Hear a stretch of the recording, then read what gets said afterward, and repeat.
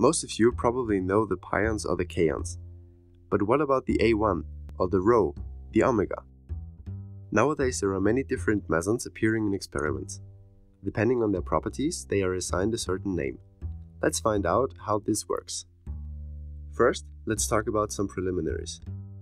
Mesons consist of a quark and an antiquark, each having a spin 1/2. These two quark spins couple to either spin 1 or spin 0.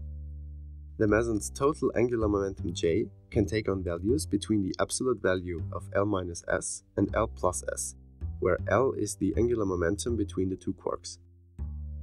Quarks have so-called flavor quantum numbers.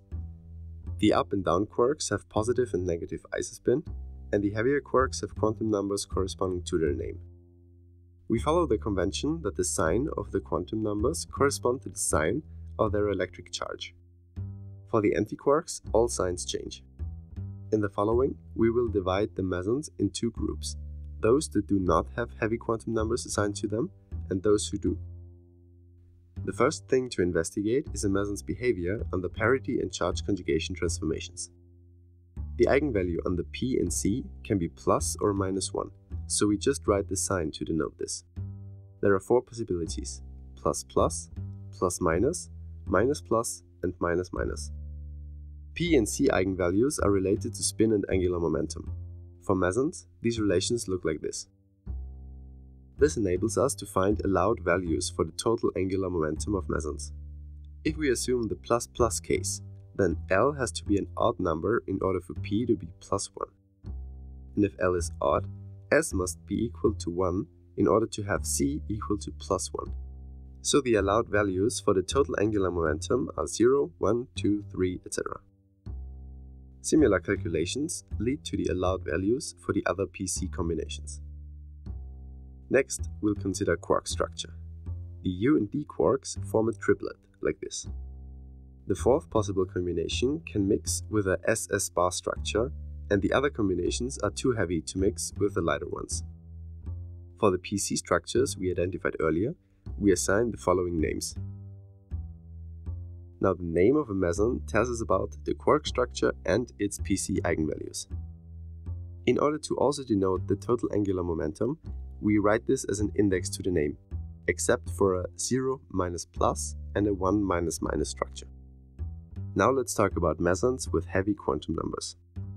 For these mesons, one quark is always heavier than the other. For example, a charm quark cannot be paired with an anticharm because their charm quantum number would cancel and it would belong to the previous class of mesons. We now assign a name corresponding to the heavier quark in the meson. If the lighter quark is not a U or D quark, we denote it with an index. And since we chose the convention that the sign of the flavor quantum number is the same as the sign of the electric charge, we can immediately deduce the quark structure. For instance, the D plus contains a charm as the heavier quark.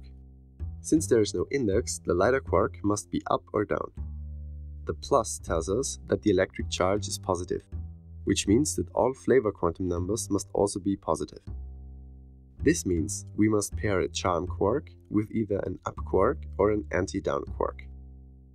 But since mesons are built up by one quark and one antiquark, this can only mean charm plus anti-down.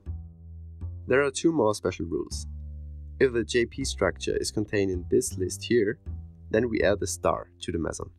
And again, for the total angular momentum, we add an index, except for 0 minus and 1 minus states. Finally, we write the mass of the meson in MEV in brackets after the meson's name. This now completely determines the properties of the meson. That's pretty much it for this time. Thanks for watching and see you next time.